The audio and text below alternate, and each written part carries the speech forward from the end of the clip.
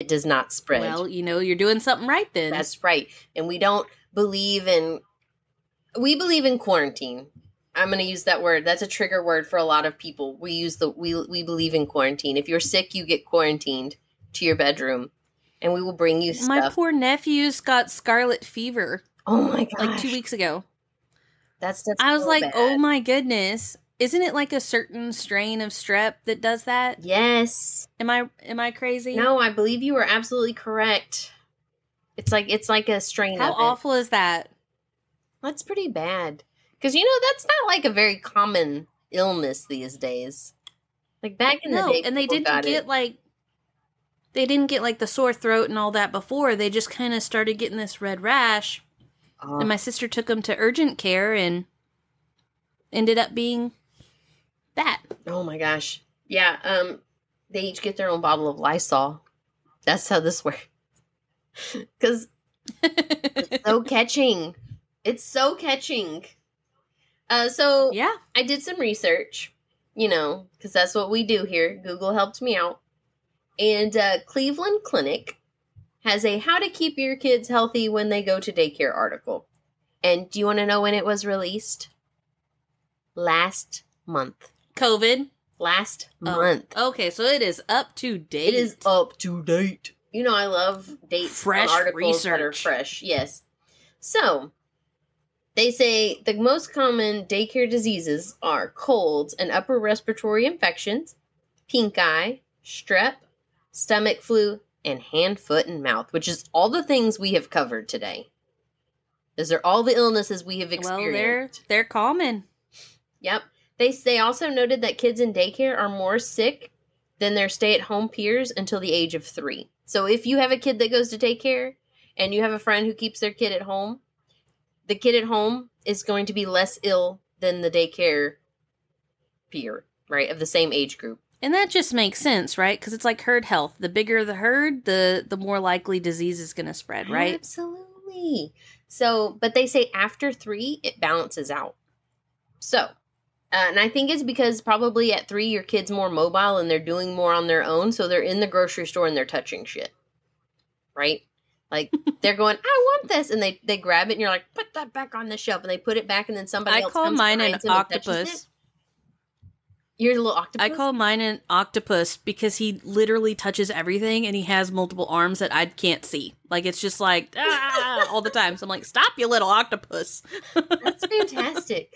But they did say... It's a little stressful. Because you're like, stop that. Quit putting that in the basket. They say that the sicknesses spike again in kindergarten.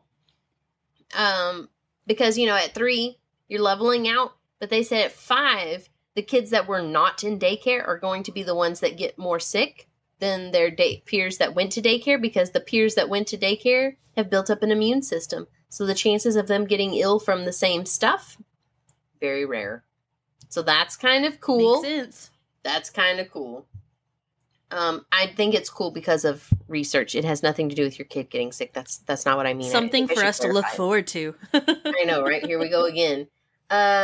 They say to help strengthen your child's immune system by focusing on hand washing and staying up to date on vaccines.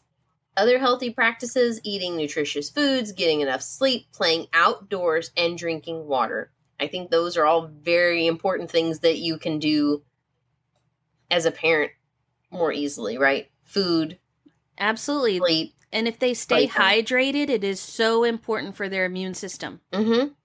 Yep. And even if they do catch something, it helps support them during the sickness phase because they're already hydrated when they're losing fluids. Yes. And so keeping them hydrated is the easiest way to do it. So the daycare offers cold water to the kids. Like, it's like from the fridge cold.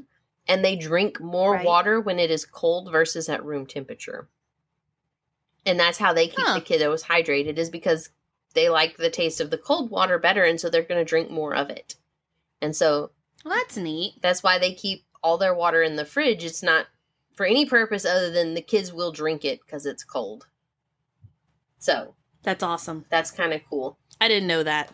I didn't know that. They were telling me about this the other day, And but I mean, was like, when they serve you drinks at a restaurant, they tend to be cold. Yes, and it's to make So you I guess drink people more. prefer it. Yeah, it's to make you drink more. That way you get full faster. And then you Or drink more wine. Or you drink more wine, though I get pretty full. So on you the buy wine. more wine. That's also probably true. That's probably true. So the most common daycare illnesses, according to Google. So if you type in daycare illnesses into the Google search bar, it literally pulls up like this. I don't know. It's like a chart. It's probably the best way to describe it. It's a chart. And it's a chart of the most common daycare illnesses. So your top, I don't know, 5, 9, something like that. Here we go.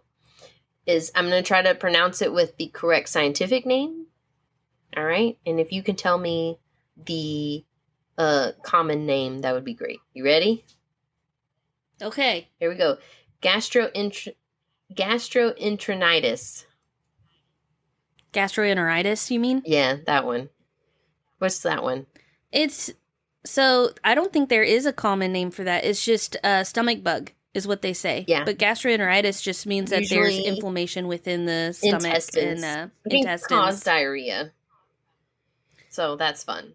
It's kind of a general term. Yeah. Most of the time, the flora in your gut is wrong, and your flora needs to be happy again. See, I knew Rosie would know all this stuff. That's why they have the yogurts with the I don't know about all this stuff. Yeah.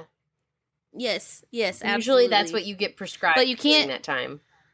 But you don't take that when you're taking antibiotics, or you're just killing everything that you purchased to fix it. Correct. Yeah, don't So do you have that. to finish your antibiotics before you do probiotics. Yes. Anyway, sorry. No, Continue. It's completely correct. That's what I've always been told by the doctors. Conjunctivitis. I know I pronounced that Oh, one that's right. just pink eye. Yeah. I was like, I know I Pink eye. pronounced that one right. We get that one a lot. It's usually fecal matter is what causes pink eye. Isn't that fun? Poop. And keeping your kids' nails trimmed is very important with pink eye spreading because it gets underneath the fingernails when they're wiping their face and wiping their tears away. And then they run up to another kid and scratch them and or just touch them. And the little bug, because it's typically bacteria, the little bug gets on their skin and then they wipe their face or whatever. And back and forth it goes. And so one of the number one things is hand hygiene and keeping their nails short. Yep, I agree. Streptococcus. Streptococcus. Yep, I don't know what that one is. strep. It sounds like a bacteria. Strep. Okay. Strep. And then This is a fun game. influenza. Oh, the flu. How about croup? So, I don't know what they call it generally. What's the common name for croup? Cough. Like Severe cough? cough. Just a cough? Severe. I guess. And this is really common with babies to be super ill with it. Older kids can get it, but it's really severe in babies. And they can get secondary infections. Yeah. So just know that daycares carry all of these and more. It's not to scare you. It's simply to inform you of what, this is part of it. If you're going to be a working parent and your kid's going to go to school, these are the things that you will deal with. You're going to deal with these things whether your kid goes to school or not. Because if you take your kid anywhere, they can catch this stuff. It's not localized to daycares only. No. So, that's going to wrap up today's episode. Stay healthy. Yeah, stay healthy. We hope you enjoyed this wine and motherhood adventure. Thank you for tuning in and turning up with us. Be sure to follow us on Facebook, Twitter, YouTube, and Instagram at Mom's Guide to Wine. That is the number 2. Leave us a love note, episode suggestion, or just say hi. Howdy. This is Eliza. And this is Rosie. And we'll be spilling with you soon.